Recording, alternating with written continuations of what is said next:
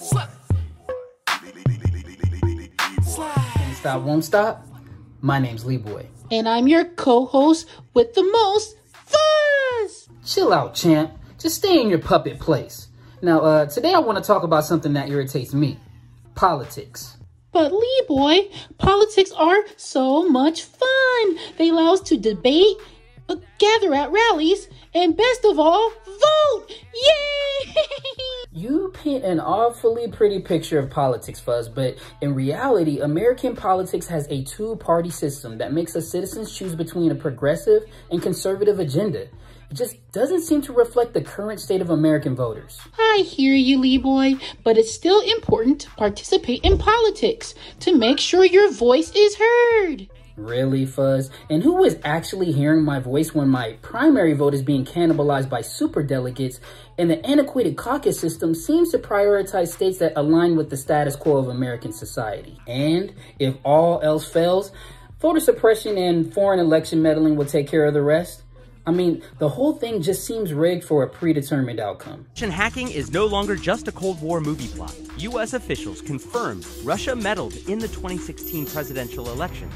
According to U.S. intelligence agencies, Russian President Vladimir Putin directed the campaign, which had three elements: online propaganda, stealing documents, and leaking them, while targeting U.S. state election systems. The Russian disinformation campaign sprawled over Facebook, Twitter, and Google through fake web accounts and pages shared with more than 100 million people. Russian operatives slid posts into millions of Americans' news feeds, devising fictitious content targeting specific groups of voters, and millions of Americans shared it. Wow, LeeBoy, I never knew there were so many voting issues, but what can we do to secure the vote?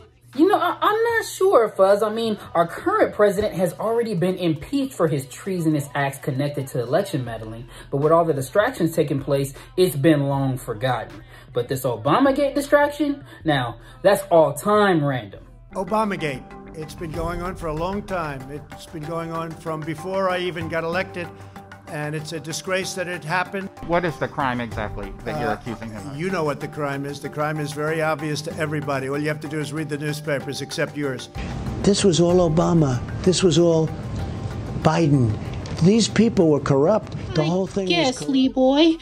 I'm just not sure why he's so focused on the last president in the middle of a health crisis. It all seems so politically charged. Hence my irritation. And Attorney General William Barr, he's just as fed up with all the petty political practices. Been increasing attempts to use the criminal justice system as a political weapon.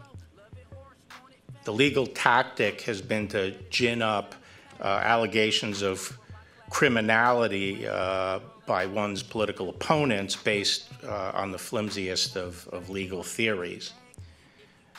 This is not a good development. This is not good for our political life, and it's not good for the criminal justice system. And as long as I'm Attorney General, the criminal justice system will not be used for partisan political ends. About time we see someone stand up to this administration.